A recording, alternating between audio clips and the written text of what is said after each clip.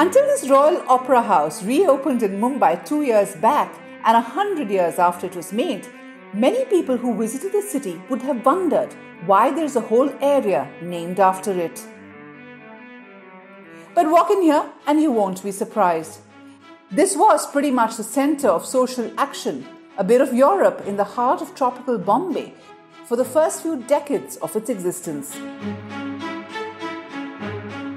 As time passed, the Opera House acted as a venue for meetings, theatre and performances. Mahatma Gandhi addressed a conference here in 1934. Many movies in the 40s and 50s premiered here, and India's most famous singer, Lata Mangeshkar, debuted here. In 1952, the Maharaja of Gondar, Vikram Singh Ji, bought this place and it continued screening films till the 1990s, when it was finally shut down due to the losses it made. The Royal Opera House was pushed out of public memory until it was brought back from the brink in 2016.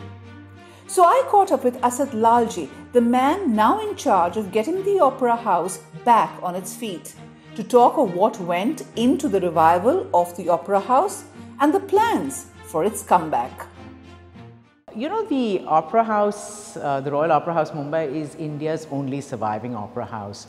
And the beauty of this place is it's a privately owned, beautiful building that was conceived in 1908 by a businessman by the name of Maurice Brandman and a Parsi gentleman by the name of Jahangir Framji Karaka.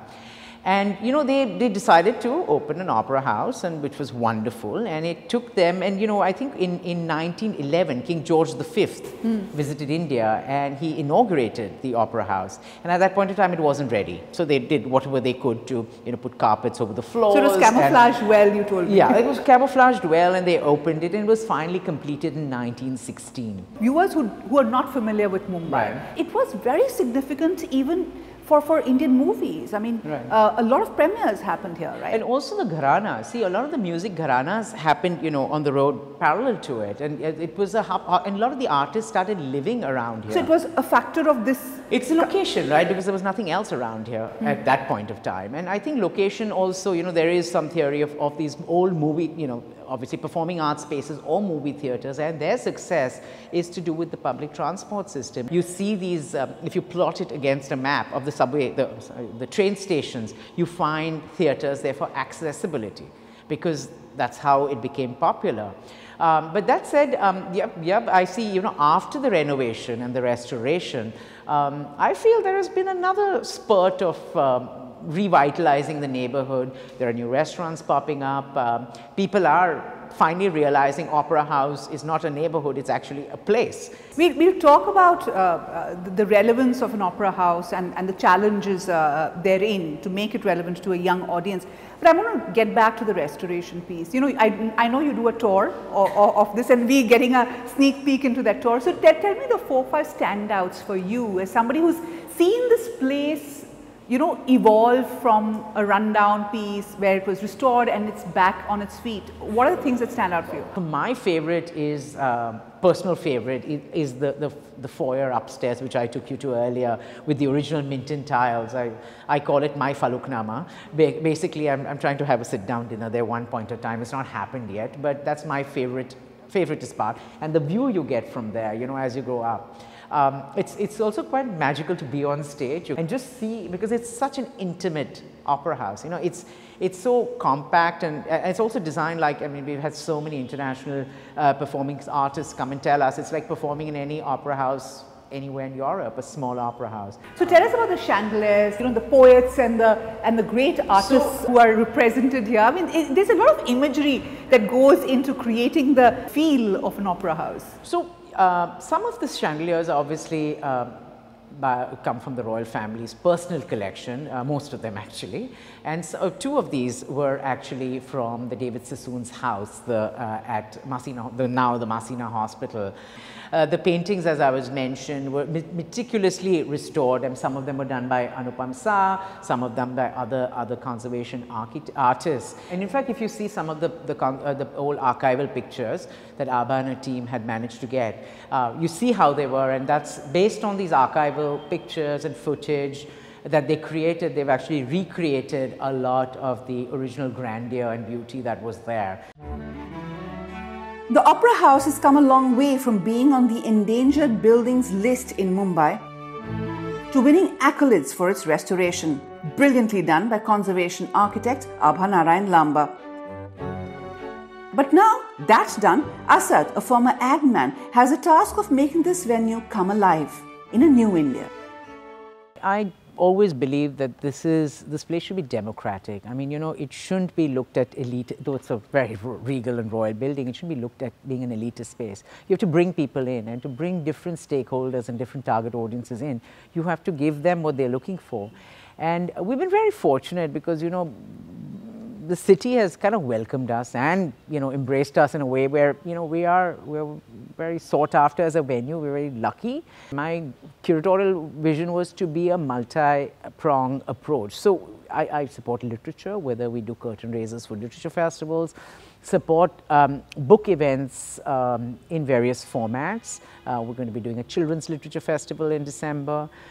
Within the theatre world, we have all the practitioners from the theatre business on our stage practically, and we've tried to make it an ecosystem that kind of supports them also. From the performing arts world, we've had the music world, we've had lots of you know, we've done fun things like we just presented a collaborative orchestra called Fantasy Orchestra. We have a visually impaired orchestra coming in to perform in September. So it's a very varied, though we have our whole opera, we've had Indian classical music, Western classical music.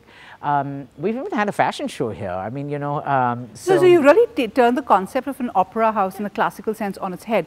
Now, I'm going to ask you, you know, opera is a new concept in India. Sure. It was, in the initial avatar, a very elite concept in India, right? I mean, sure, only a few had access to it. And yet in India, you have a parallel narrative of the great musicals that Bollywood went on to exemplify, the theatre, the regional theatre. And Mumbai and Bombay was a hub of those things. Right. Do the twines meet over here in the new avatar, do you think? You know, it does. We have commercial music productions happening here. We have plays which bring that music in. See, from an opera standpoint, it is a niche market, a niche audience, and a very niche subject.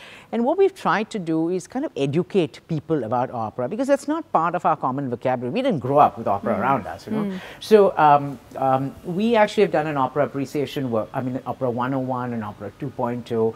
And to launch our opera season 2018, we're actually doing an opera appreciation workshop. So, you know, basically you have to educate people and build that appetite, and this is what we're trying to do.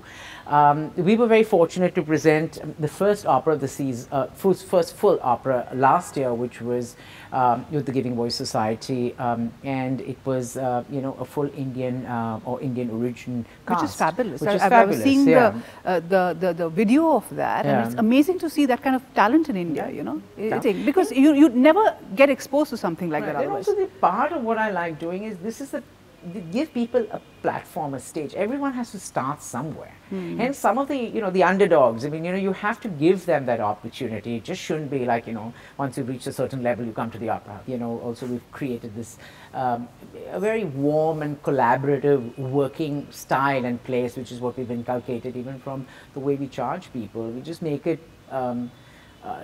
accessible to people to come here and make them want to come back again and again. I mean, that's the idea. So you know, in the global context, the world of opera and great opera houses like this, the issue they're grappling is, you know, dealing with a new era of Netflix addicted binge watching viewers, and, you know, who have such great access to different media and different kind of platforms. So there's a lot of thinking that's happening in the international circles where they're using multimedia, they're using different techniques of storytelling for the opera. How much of that is happening in India, you think?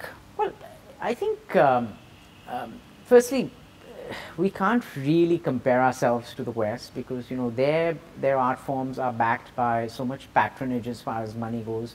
We are a little far behind actually in that. But as far as you know, relevance, see, opera is an art form. Now you can contemporize it, you can make it accessible, you can use digital, you can use social media for pushing it out and building an appetite. But the idea of opera is, unless you're sitting in here and experiencing it for yourself, you can't. I mean, screenings of an opera are lovely. People do it. That you could sit in your drawing room and you can watch it on your YouTube. You don't have to come. But the actual experience, you have to live it. You have to experience it, which happens. And imagine walking into a place like this and actually experiencing. So we have a lot of fun with that also. I mean, last year we did it. This year we're having a fashion pop-up to go with the opera, just to kind of bring some, another level of association or touch and feel points to the opera, because there's no job description here. There's no right or wrong. I mean, you are creating a new category. Innovation is the buzzword to make the curtain stay up at the Royal Opera House, and it has already come a long way, allowing visitors today a window into a whole chapter of Mumbai's cultural history.